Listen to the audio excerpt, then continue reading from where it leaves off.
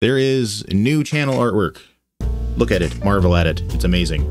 TripDraws is awesome. This is the new artist. TripDraws is friggin' amazing at artwork. She's actually in training to be a tattoo artist currently, and she's been like hitting it hard on all kinds of artwork stuff lately, and it's just been amazing. But TripDraws is awesome, basically. This is the new icon. Why I needed a new logo or icon or whatever you want to call it. It's a long and complicated story, but I'm going to try and boil it down. If some of you might remember Wishu, or you might know who she is, it's been a long time since she's been online. And that's part of the problem is when I first started this channel, I had contacted Wishu. I saw her artwork on Twitter and a few other places online, and I'm like, wow, that's a really cool style, and I want my channel icon like that. And halfway through the process of her making my logo, I found out she was at that time dating Jacksepticeye. Cool coincidence. I had no idea at the time. But that aside, I was young and stupid and didn't read through the contract very well, and I didn't understand exactly how it worked, so I kind of just signed it and didn't think about it, and like, hey, cool, I get to use this logo for the next 10 years? I had to look at the contract for that. It was weird. So come 5 years into using this logo, I started getting kind of worried because she had said she was going to go offline. And I reached out and said, hey, what's going to happen at the end of the 10 years? And crickets. And every time I've tried to contact her, it's been just crickets ever since.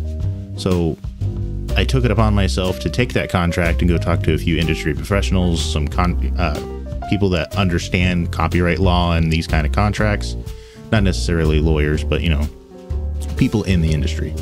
And basically it boiled down to, if I can't contact Wishu, I need to either make a new one myself or commission a artist to make a brand new logo. So that's where this crappy SK logo came from. I made that myself in some 3D software, exported it, did some stylizing on it. It was okay. It wasn't great. I didn't fall in love with it. I thought it was cool, but it doesn't really match my vibe. I kind of really wanted something that, you know, was a cartoon of my face. So that's where TripDraws comes in. I went on Twitter and I asked, where can I get a cool logo? And I was inundated with bots. TripDraws saved me. Thank you.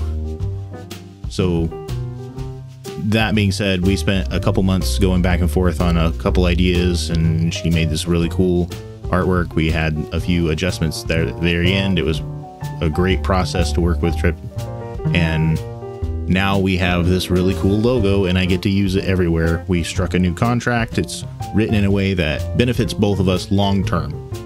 So as soon as I start using it, and as soon as I start either selling merch with it or whatever, she gets a cut, I get a cut. It just works out. It's great. And that being said, with the new logo, there's like a renewed life to me, you know, wanting to get going on this this channel in the best way that I can with the limited time that I have.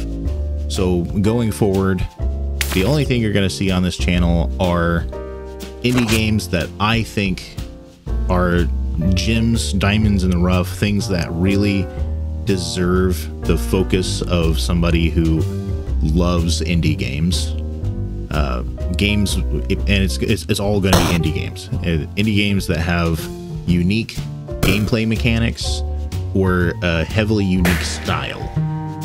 Stuff that really stands out, that isn't the same churn and burn as AAA bullshit that you see all the time, and really pushing that forward with keeping my authenticity without all of the retention editing and overreacting and garbage like that. So that's really the focus direction that I want to go with this stuff.